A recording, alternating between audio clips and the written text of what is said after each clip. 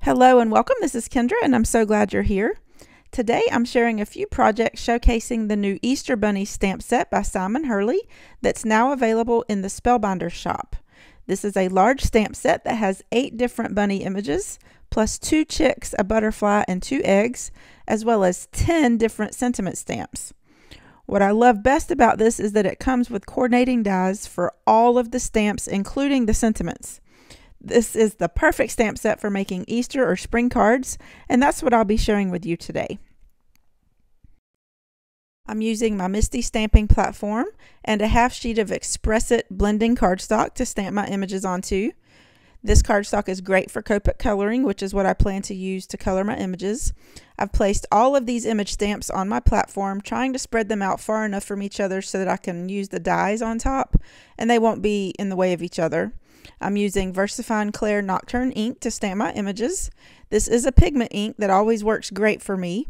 I normally don't have to stamp twice with it, but because these stamps are brand new and haven't been conditioned yet, I added another coat to just a few stamps at the top.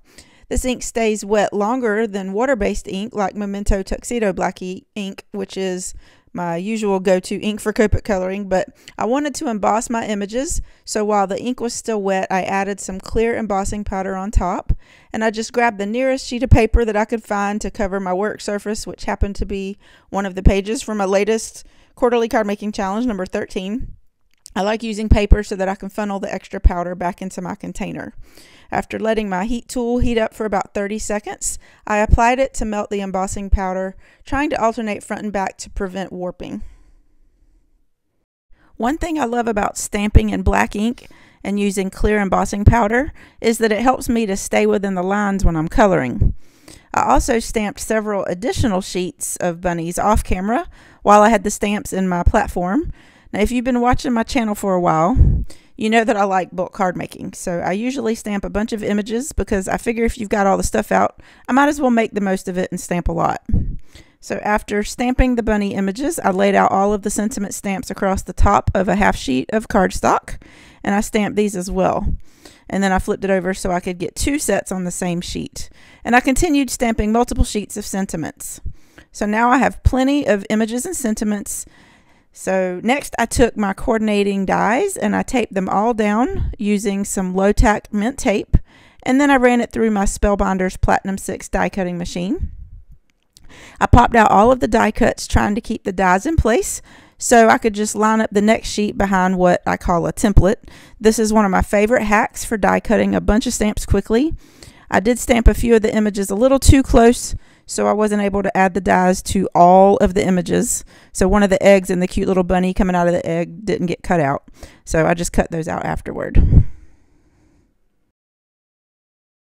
Next, I selected a few sheets of pattern paper from one of the Spellbinders Quick and Easy card kits. This one's called Happy Skies Ahead.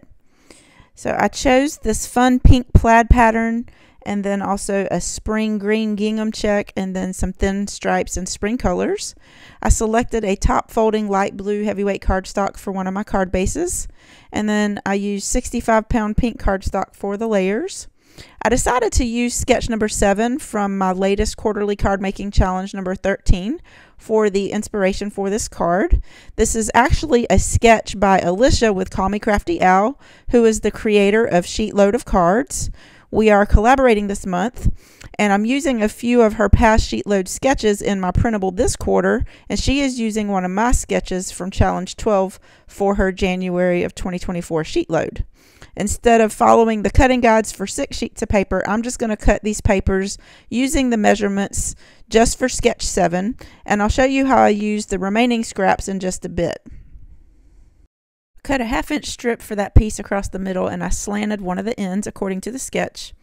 Next, I went through my images to see which one I wanted to use to sit on top of that strip, and I ended up going with the first one that I put on there. It looks like this little bunny's laying in the grass, which is perfect for laying on that strip. So I glued all of my pieces down, and I'm using my new favorite tool in my craft room. This is the Precision Glue Press by My Sweet Petunia, and it has Nuvo liquid adhesive in it, and I love Nuvo. It's great if you have carpal tunnel like me, And since I've been using it, I use less glue since it has a fine tip. I love that it keeps the glue ready to come out every time you use it. I like that you can add your own glue. It comes with an empty bottle, so if you have a favorite glue, you can use that instead of the Nuvo. But I like the Nuvo because it dries pretty quick and you can scoot things where you want it, and it dries clear. So next I took some yellow and white twine and coiled it up in a circle, and I'll be gluing it behind that strip as shown on the sketch. Next I cut out the sentiment, the bunny hugs and Easter wishes, using the banner die that's part of the die set.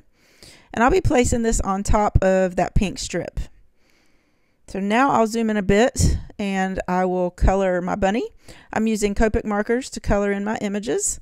I used a very light cool gray for the bunny, starting with C3 all along the edges. And then I added C1 to color in the rest of the ears. But I really wanted my bunny to look white, so I went a little bit lighter with C0 to color in the rest. And then for the ears and for the nose, I used R83, and then I went in with a lighter R81 for the rest of the nose. And then I went back in with C3 to darken some of the places where there should be shadows. I used the same R83 and R81 for the butterfly, and then for the grass I used G21. And for the Easter egg I used B000. I really wanted a light shade of blue to match my card base. And then I assembled the rest of the card. I added the banner on the pink strip, and I tried to keep the ends of the twine hidden behind that pink strip. I popped up the banner with some foam tape, and then I added the butterfly and applied some Nuvo crystal drops in Morning Dew to the bunny's nose. Now it dries clear, so it'll just be shiny when it dries. And then I added some iridescent Stickles glitter glue to the Easter egg and the butterfly. And this finishes off my first card.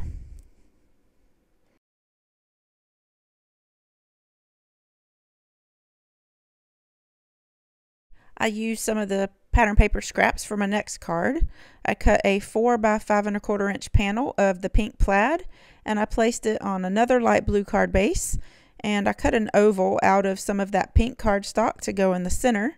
I took scraps from the striped paper and cut a smaller oval, and then colored in my bunny and cut out the sentiment, "I hope your day is extraordinary," with the banner die, and then I glued it down and added some pink gems all the way around the oval to finish off the card.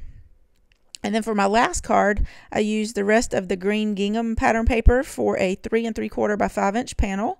I used light yellow glitter paper to cut a 4 by 5 1/4 inch layer, and out of that I cut an oval out of the center for the front of the card.